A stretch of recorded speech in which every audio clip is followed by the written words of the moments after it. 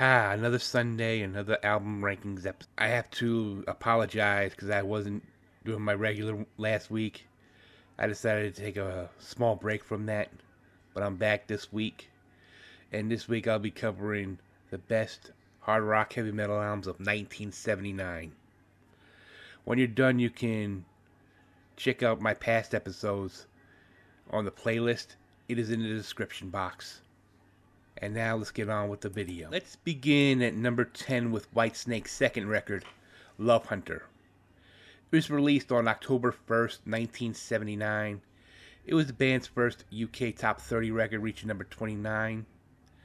Songs that stood out were Long Way From Home, the leading track, which reached number 55 on the UK singles charts, while Walking in the Shadow of the Blues was one of the most popular and praised Whitesnake songs early on in their career. The album became controversial because of its cover art, which featured a naked woman straddling over a large snake and blood on her hands from a snake bite. I guess it didn't sell gold or platinum yet, but that was coming down the road in later albums such as Ready and Willing, Come and Get It, Saints and Sinners, and of course the one that broke them in the U.S., Slide It In. Next. At number 9 is Motorhead's third record, Bomber, released on October 12, 1979. That year, they had been together for 4 years and had amassed a loyal following of both punk and heavy metal circles. After recording an album for United Artists at the label shelved, the band released its own debut in 1977. But it was overkill that the band hit their stride. The title track landed in the UK Top 40 after appearing again on the Top of the Pops.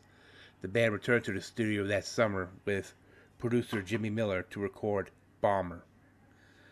Since its release, it went silver in the UK, and it only featured one single, which was called the title track, Bomber. Next, at number 8 is the aforementioned Overkill record, which features the title track and No Class as their standout tracks. Since its release, it had been up to UK charts at number 24 and went silver in the United Kingdom.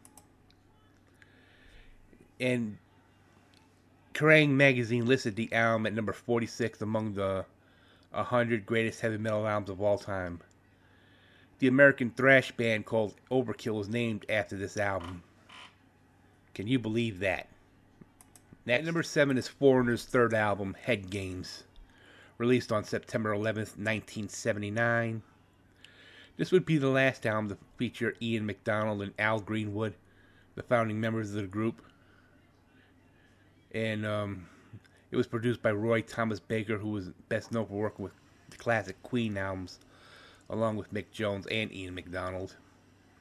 Since its release, it made it to the top 5 on the Billboard 200 charts, going 5 times platinum, and it features the standout tracks Dirty White Boy, Women, Love on the Telephone, I'll Get Even With You, and of course the title track itself, Head Games.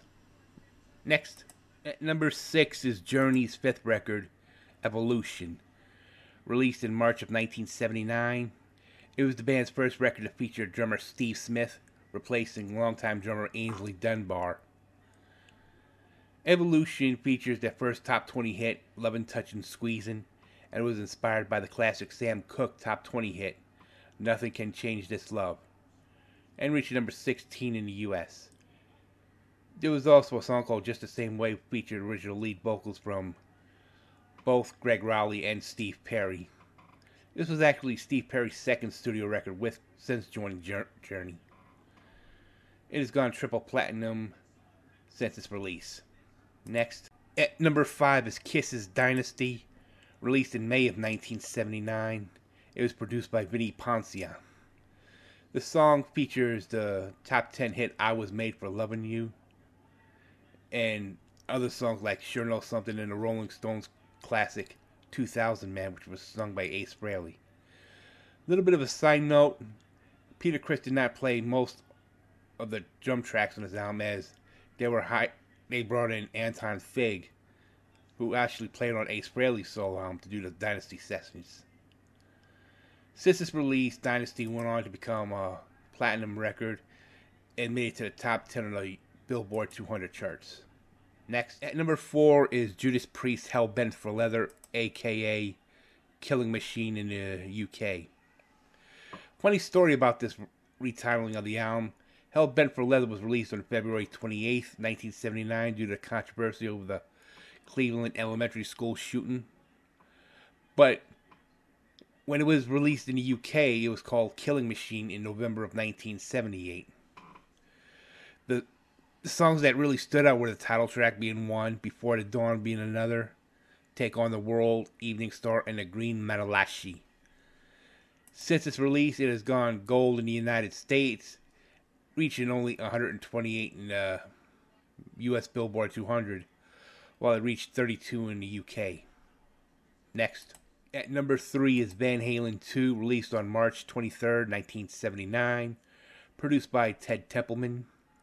It features the hit singles Dance the Night Away and Beautiful Girls. It also has one of my favorite songs in this record called Bottoms Up. Since its release, it is peaked at number 6 on the US Billboard 200 and is 6 times platinum. I have to be brutally honest with you, man. I didn't think they would do a cover song of You're No Good, which was actually a song that was written by Clint Ballard Jr.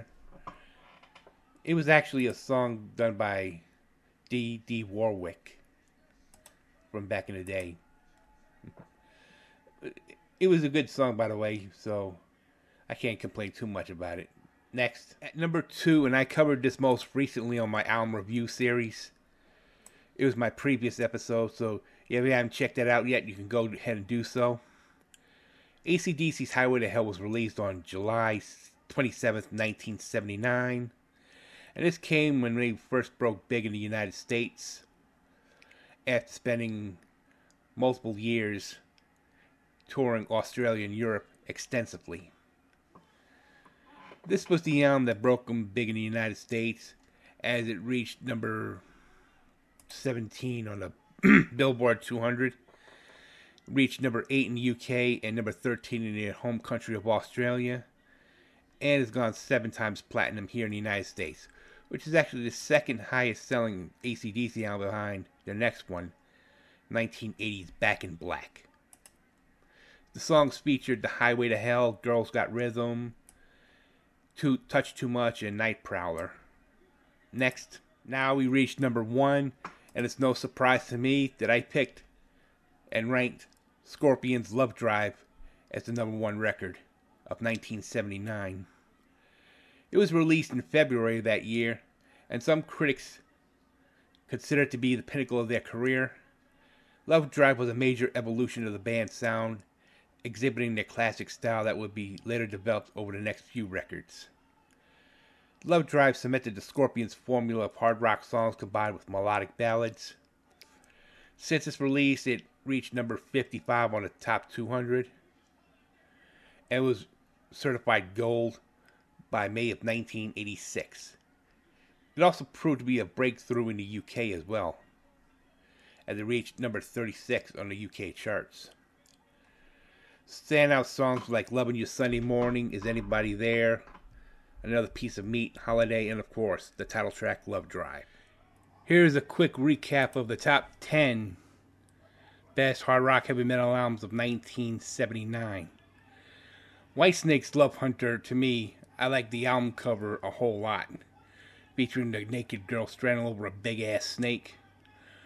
2 Motorhead albums have made it to this list, because they were both released in 79, Bomber and Overkill. Foreigner's Head Games, I just put that in there because I just like the title track of it.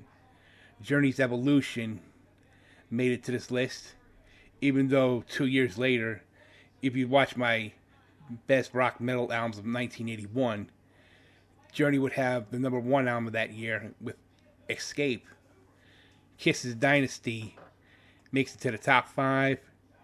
Judas Priest, Hell Bent for Leather, aka Killing Machine, even though Killing Machine was released first in November of 78, it He became head of Hellbent for Leather in March of 1979 here in the States. Van Halen 2, Feel Good Party album, Highway to Hell, which broke AC/DC big time in the States, and of course Scorpions' Love Drive makes it to number 1. So that concludes this week's album rankings. Don't you believe it?